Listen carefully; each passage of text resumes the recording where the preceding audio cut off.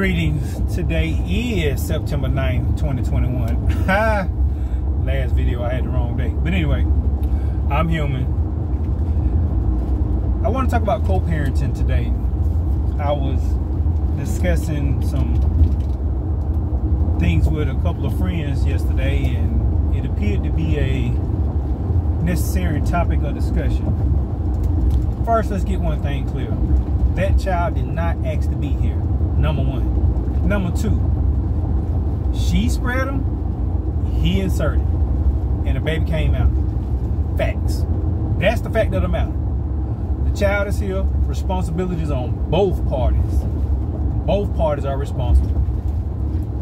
Whoever has primary custody of the child and whoever has secondary custody of the child are both responsible for that child. Now, whatever the court documents or your arrangements are, follow them. There is no need for unnecessary arguments. The decision is already made that you can't get along and stay together. That's why you're not together for the sake of the child. Or not even for the sake of the child, for the sake of the relationship.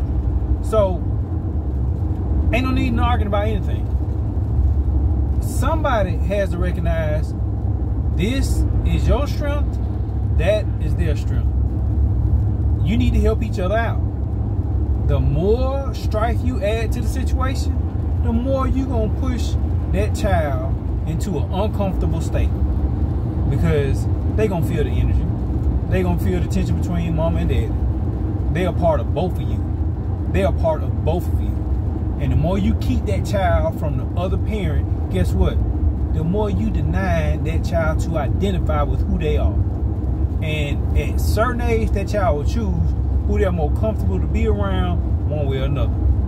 So let that be the preliminary about any interaction with co-parenting.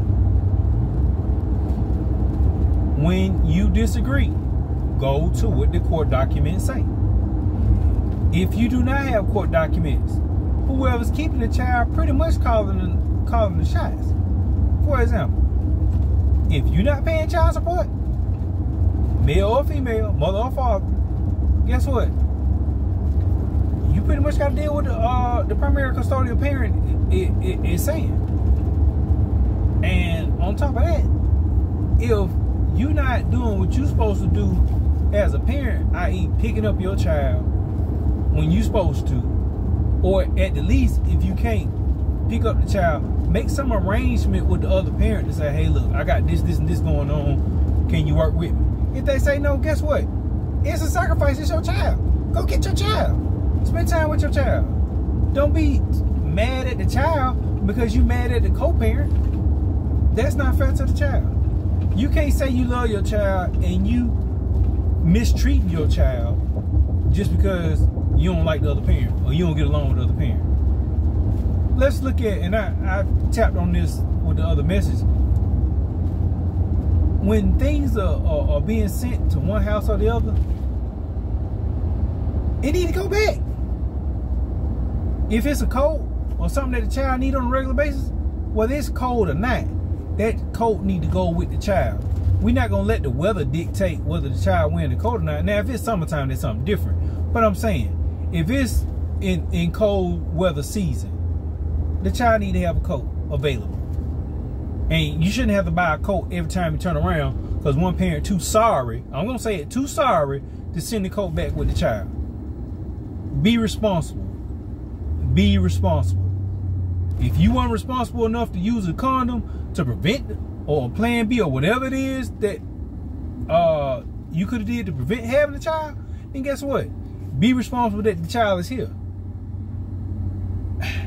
Yes, random times accidents do happen. I know one time there was death in the family and I forgot to pick up my child. Whether it's excusable or not, you know, it was a new custody arrangement or whatever, and I just plumb lost track of the days with dealing with the loss. Now, we do have certain circumstances that are forgivable.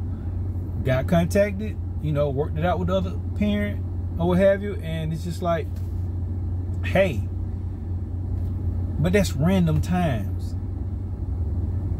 And sometimes, you know, I work late hours, or I'm working on a site that ain't safe for my children to be. I'm like, hey, look, you know, can so-and-so stay with you? You know, because it ain't, you know, it's not gonna be cool for her to be with me around this space or whatever. And, you know, if that don't work, you know, I got other family that my child can stay with, or what have you. You make the necessary adjustments.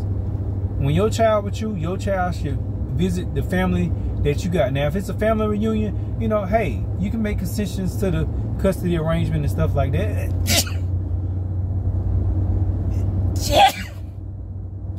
But, you know, I look at, changing gears, I look at these dudes who do not pay child support. Not that I'm envious, okay? But some of y'all dudes just sorry. Just sorry.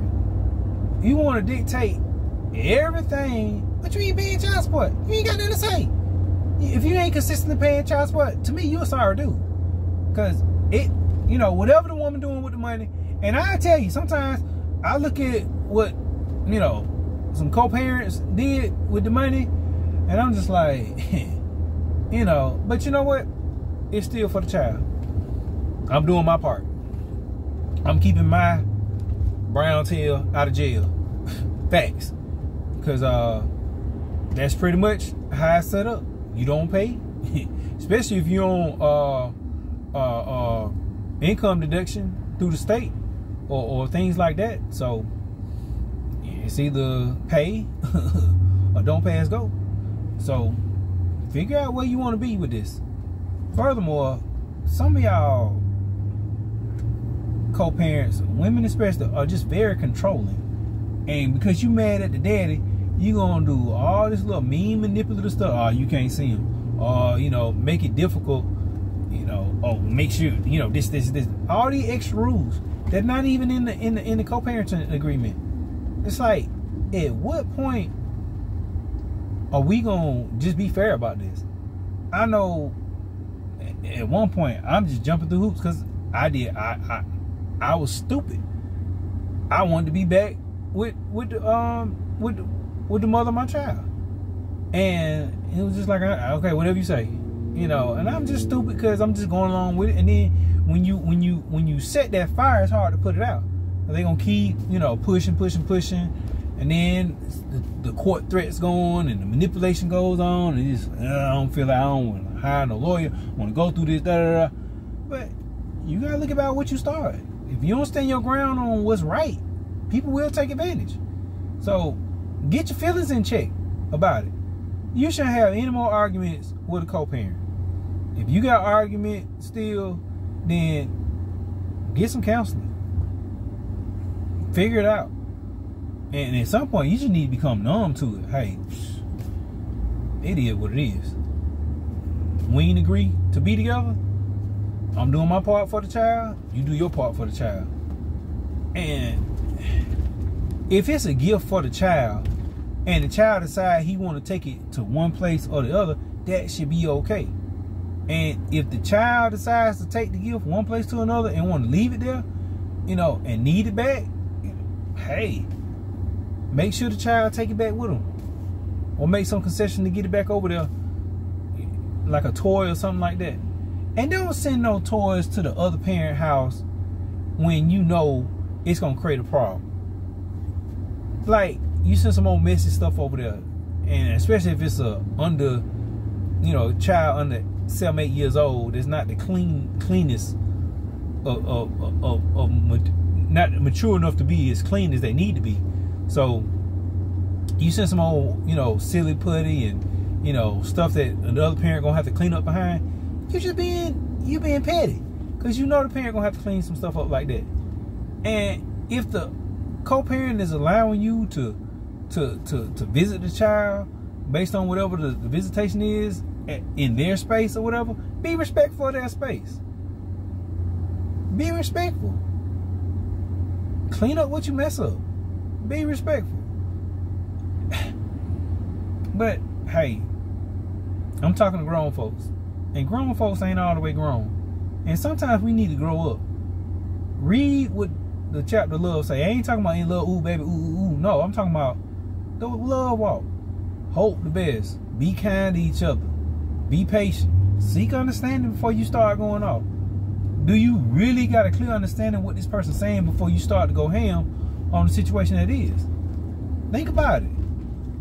Why have unnecessary arguments just because you thought you heard something? Recognize your audience. If you know you're dealing with somebody, I'm just going to keep it real, who is a very literal person and take everything you say, even if you're saying something sarcastic, literally, you the one who being stupid, because you know they take it as a literal thing because they don't understand like that. At some point, you got to stop trying to make people jump to your tune and recognize this is who they are. This is how I got to deal with them. It's just the responsibility of the relationship. It may not be an intimate relationship, but guess what? It's a co-parenting relationship. You should, changing gears, you should be able to talk about school and strategy if a child is not doing well in school. You should be grown enough, no matter what age the child is, unless they pass 18, where it's like, hey, they got to figure it out on their own at that point. But if they high school age or on down, then both parents should be able to come up with a strategy and talk about it, because it's for the child. If a child don't receive a high school diploma, I mean, come on. What they gonna do out here? There's only so many labor jobs without a high school diploma that's left. Everybody can't work fast food. It's just not gonna happen. So think about the child. Think about, do you still got feelings, and are you trying to be manipulative, mean, get back, throw stabs, jabs, jealousy, whatever? And you might not even want them, but it's just like you don't want nobody else to have him or her, so you acting stupid about it. Stupid mean you should know better at this point, at this age. So grow up. Co-parenting is for the child to be benefited, while the parents have not learned how to get along. Well, since the parents have not learned how to maintain a relationship. So be slow to get an attitude, get mad, get in your feelings, however you want to hear it, when somebody is not doing what you want them to do, jump into your tune. If they taking care of their responsibilities, if they sending their child support every month like they supposed to, if they picking up their child like they're supposed to, what you got to say? Really, what you got to say about it? You shouldn't have anything to say about that situation. If either parent decides to deal in another relationship, that's their choice. You not with them. You're not taking care of their physical, emotional, spiritual, financial, well, some financial, but you know, needs that they got. Everybody got an itch that they need to be scratched at some point.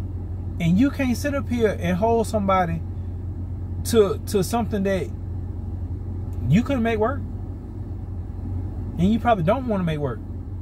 So let people move on. Really, let people move on. Seek some healing, seek some counseling after a relationship, so you don't have to carry the grudges and be mean-spirited. Life goes on. Time don't stop for nobody. It doesn't. And that child gonna keep growing and learning and catching what you do where that child is concerned. Catching it.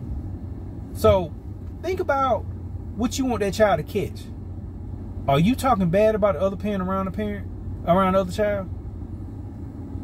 Are you showing animosity to the parent, to the co-parent in front of the child? The worst thing you can do is dog out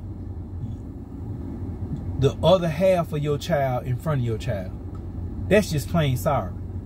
And another thing, stop having so many grown folk conversations in front of your child. They not mature enough to understand everything you saying in the context that it needs to be. And sometimes you just immature with your mouth, and your mouth is reckless. saying whatever you want to say in front of the child. And you don't think the child don't have feelings or understanding or somewhat understanding and some misinterpretation? And then you may raise a child to be disrespectful to the other parent. And then the other parent got to check that. And then, you know, a lot of times is a mother talking about a father in a negative way, and then the child disrespects the father, and the father's like, okay, I don't spend that much time with you. So it's a delicate balance between, you know, do I get in your junk, or how do I, based on the maturity of the father, because everybody ain't mature. So it's like, what you expect to happen? You know who you laid down with. What you expect to happen? And I mean, just because you grew up, that don't mean the other person grew up. They go both ways. Just because you grew up, that don't mean the other person grew up. Just because you changed, that don't mean the other person changed. Think, folks. Think. Life don't just turn out peachy just because time goes on. You have to put forth effort, just like you go to work every day, just like you get out of bed every day. God bless relationships. God bless co-parenting. God bless children. Great is the peace of our children. In Jesus' name.